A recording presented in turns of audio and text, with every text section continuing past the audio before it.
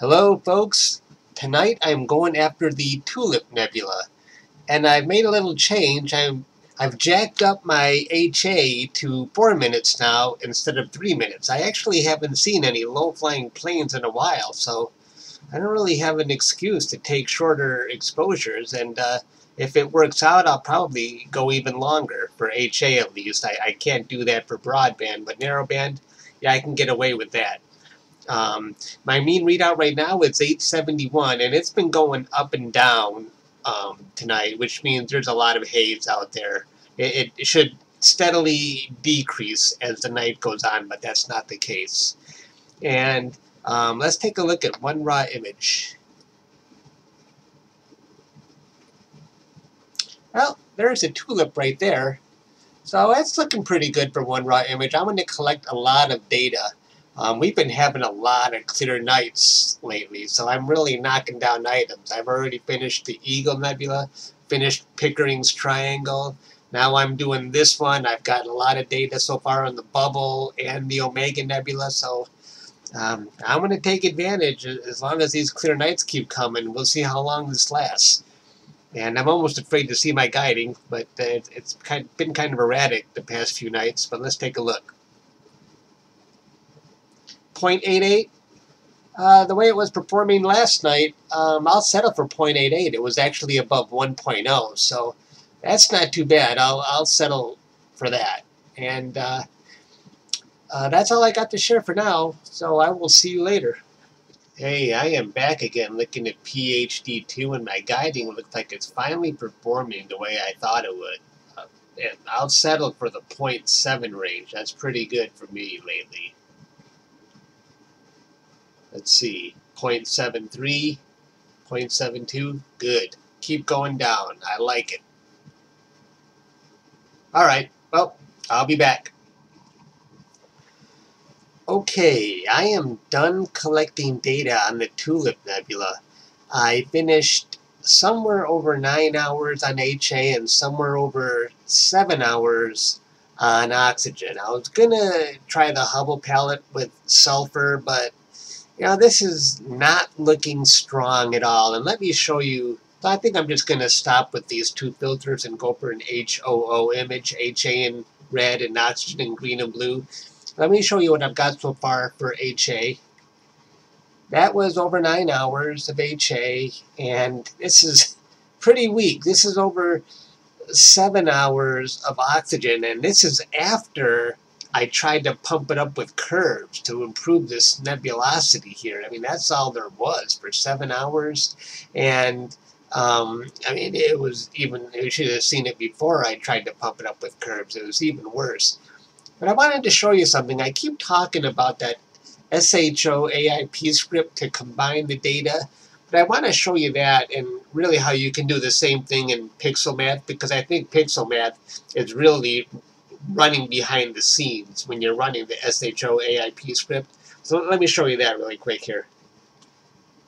So let's open up the SHO-AIP script, and this is not actually even in the new version of PixelSite.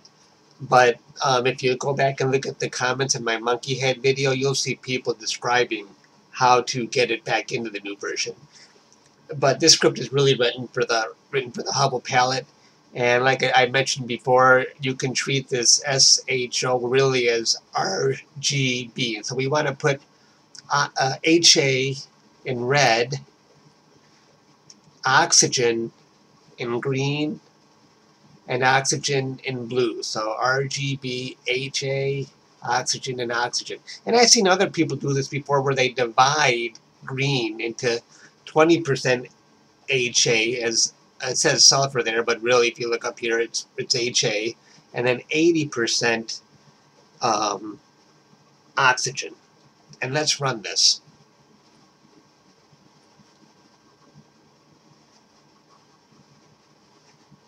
I don't know if it's going to take a long time, if I can stay here or come back later. Oh, okay, good, it finished. So that's what the combined look like. But now let me show you how to do the same thing in PixelMath. And let's uncheck this. Now you have to actually call this is our RGB, and you have to call it by the exact same name. It's actually case sensitive. It blew up when I called it HA like that. I got to put a lowercase a because that's how I have it up here. And then green, we're going to put, let's see, 20% HA plus 80% oxygen. Where is that? 0.8. And we'll put oxygen in 100% in blue. And we'll say create new image.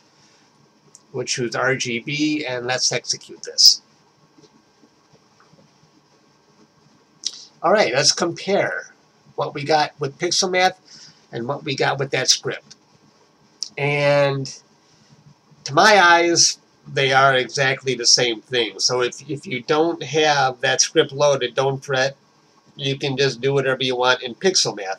The only thing is that I haven't figured out is how to add a luminance layer with PixelMath, because that script does have a way to create a nice luminance mask. But maybe if somebody has the answer to that, I'd like to know if you want to leave a comment. Let me go back in here. Now, if you want to create a luminance layer, watch what you can do here. You can put HA there and oxygen here, and you give that 100%, and you can make this 80%. Now, here's the black box. Because the 100% and the 80%, that's easy enough to redo in PixelMath, but I don't know what's going on behind the scenes with screen. I don't know what formula that is, so I can't put it into PixelMath to get the exact same thing.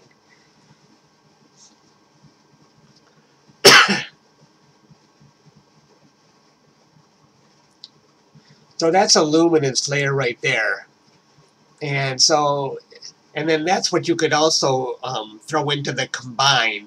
And like I showed in the monkey head video, I always refer to that one because that's where I lay it all out. I don't know how to create this in PixelMath. I can come close, but not exactly that, because like I said, that screen parameter, I don't know what that's doing. So if anyone knows how to create a nice luminance layer in PixelMath, let me know. I'd like to know. It doesn't have to be exactly this. Any way to do it would be interesting for me. Okay, that's all I've got to share for that. So let's get rid of this. And okay, so this is what my combine looks like. I go so fast. I think I ran an ABE on this. Or I might have just run an SCNR. Or maybe I did both. I should have saved all my steps. I wasn't expecting to finish it. It was more like a practice run to see how it was going to shape up. And I ended up keeping it. So that's what that... A lot of people feel, when it's non-linear, automatic background extraction is too destructive, but I liked it. Didn't matter to me. If you like the result. Or I could have run SCNR or use curves to reduce the green. Did SCNR do anything here after I ran ABE?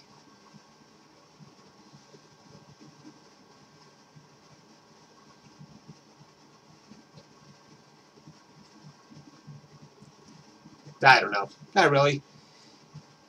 But I took some liberties now with the colors. That's my final result on the right here. So what do you think? I tried to sharpen it a little bit in Photoshop. I denoised it a little bit in PixelSight.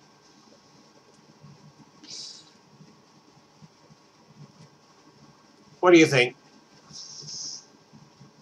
This is about, let's see, 16 or 17 hours of data. And I don't know how much more I was really going to have to collect to make it look stronger. Make it look... I didn't try to sharpen it too much. I didn't even run deconvolution. Like I said, I kind of raced through this one. I shouldn't do that. But you know what? I want to move on to something I haven't done before.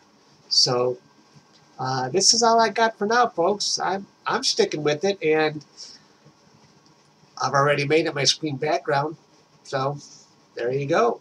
That's all I got, folks. Thanks for watching, and I will see you later.